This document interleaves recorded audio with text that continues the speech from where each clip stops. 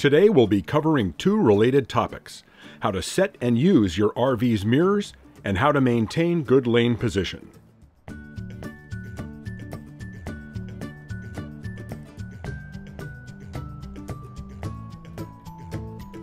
We've all seen this cautionary note on the right side view mirror on most cars. It's warning us that the mirror is slightly curved, or convex. The curved glass expands the field of view, allowing us to see a larger area. But squeezing that wider viewing area onto the small surface of the mirror makes everything appear smaller, which can signal your brain that things are further away than they really are. Large vehicles are too big for one mirror to effectively cover so much area. So trucks, buses, and RVs use two mirrors, one perfectly flat and the other even more convex than the one on your car, which of course makes things appear even smaller. The two mirrors need to be used together as a team, as neither one can do the entire job on its own. Keep in mind that both flat and convex mirrors come in various shapes and sizes. While many convex mirrors are round, ours are rectangular. Once you know how to adjust and use them, they all work the same way. Let's start by talking about proper adjustment technique, and then we'll explain how to use them once they're adjusted correctly. Move the flat mirror up or down so that you can see as far off into the distance as possible in the upper portion of the glass. This will allow the viewing area to extend down to approximately the rear bumper. You should be able to see all the way to the horizon in the upper section of the mirror, allowing us to see vehicles far off in the distance in the top 1/4 to 1/3 of the glass. The horizontal, or side-to-side adjustment, should be set so that the inside edge of the mirror, that's the side closest to the RV, just skims along the bodywork. If there's an awning on the right side of your rig, you might be seeing the awning arm instead of the paint job. Just make sure that you can see part of the RV in the edge of the mirror, guaranteeing that no one can slip between your view and your rig. This is a correctly adjusted flat mirror, with the horizon visible near the top and the awning arm on the side of the RV just visible at the edge of the glass. If we adjust it too high, we're wasting valuable mirror area looking at too much sky. If we adjust it too low, we can't use the mirror for its primary purpose of seeing vehicles in the distance. Adjusting it too far in will again waste valuable mirror real estate, watching the side of the RV, and too far out will open up a blind area alongside our rig. If we can't actually see the side of the RV, it could allow vehicles to approach us unseen. Adjust the right and left flat mirrors exactly the same way, with the horizon visible in the distance up at the top, and the side of the RV just visible at the edge. Now for the convex mirrors. If yours are adjustable, the rule of thumb is to set them as far down and as far out as you can without losing sight of the horizon or the side of the RV, similar to adjusting the flat mirrors. With our rectangular mirrors mounted inside fixed housings, that means setting them as far down and as far out as they'll go. Now that they're adjusted correctly, the flat mirror will view a narrow band, straight back, starting near the rear bumper and off into the distance as far as the eye can see. This allows you to see vehicles approaching from behind, while the convex mirrors will monitor the area alongside the RV. Again, neither can do the job alone, requiring them to be used together as a team. Let's look at a more vivid demonstration of what each mirror sees. We've launched our solo quadcopter to give us a bird's eye view of a parking lot where we've marked out a standard 12-foot wide lane with small traffic cones alongside our RV. Our car will slowly pass us on the right-hand side as we monitor its progress in our mirrors.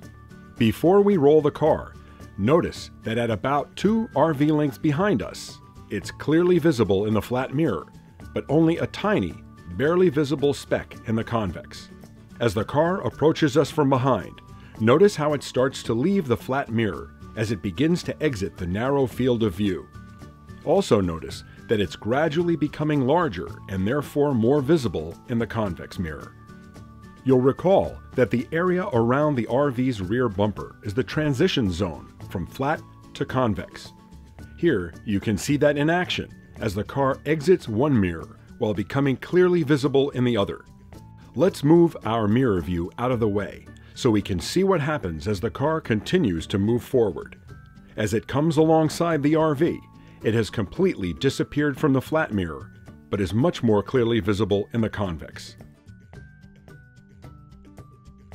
Let's stop the video as the car reaches a crucial transition point.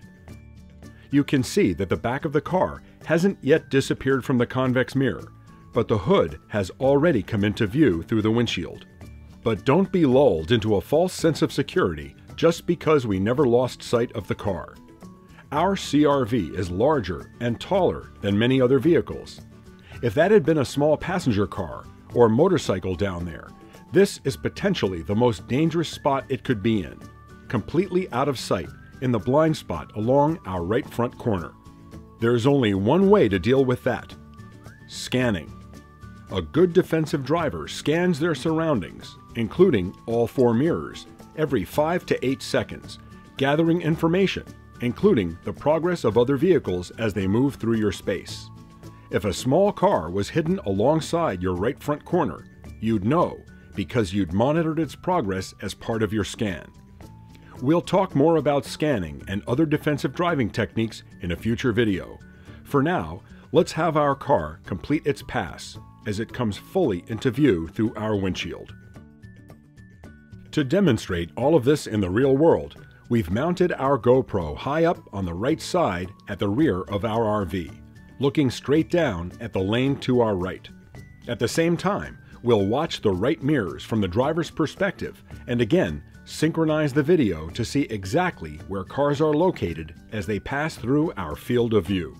A couple of notes worth mentioning. First, we're concentrating on the right side because, by definition, that's our weak side.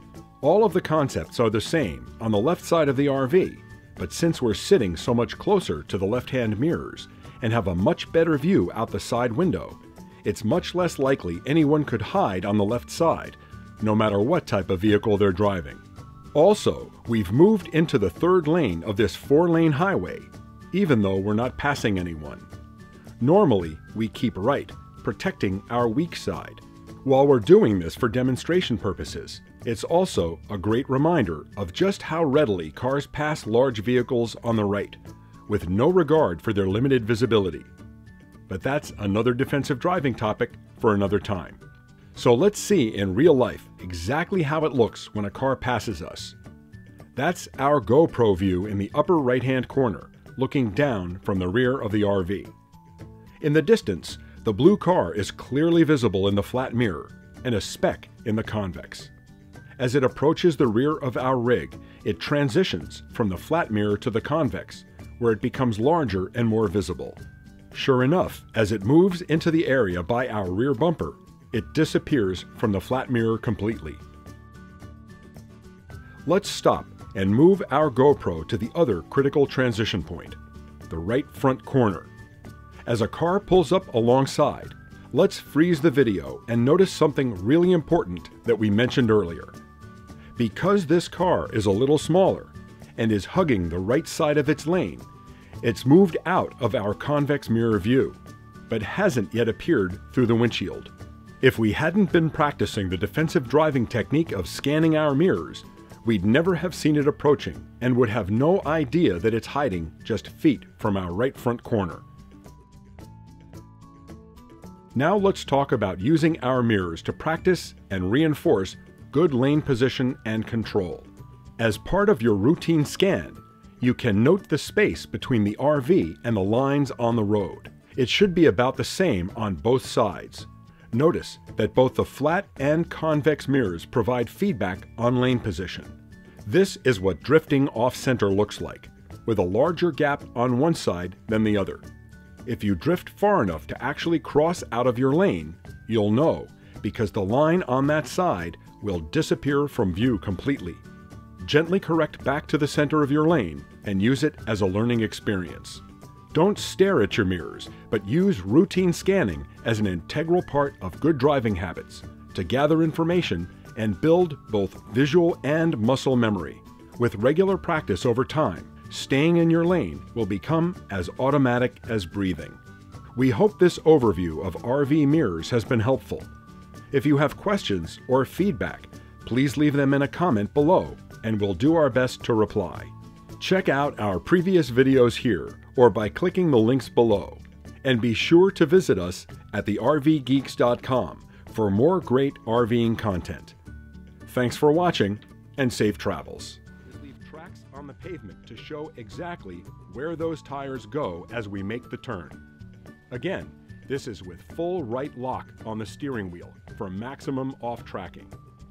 Here's the path of the right front tire, and here's the path of the left rear tires.